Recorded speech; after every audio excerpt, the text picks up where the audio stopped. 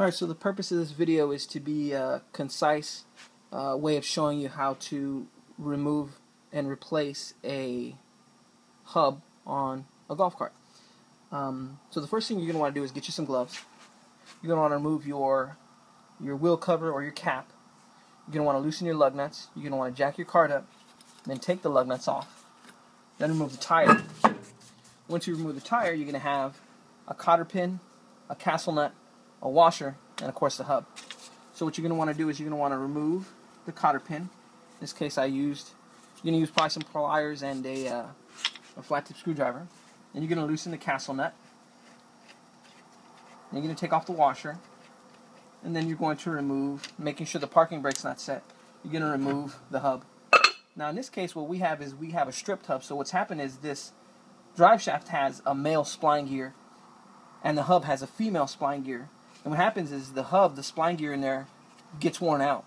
And so what will happen is you'll give the golf cart gas, and this part will spin, but because the gear in here is worn out, the teeth in here are worn out, the actual wheel won't spin.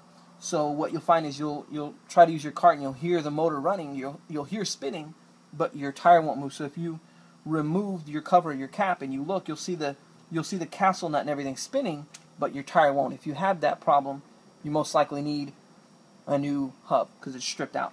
So my understanding is from 82 and up, they all use the same kind of hub. So they're not particularly hard to find. They run about 40 to 60 bucks.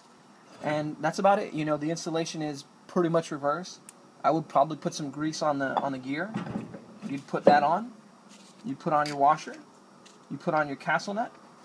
You'd put in your cotter pin. You'd make sure that you bend the ends outward. So you'd slip this in here. You'd slip that in there, and then using a pliers, you'd bend these pieces out.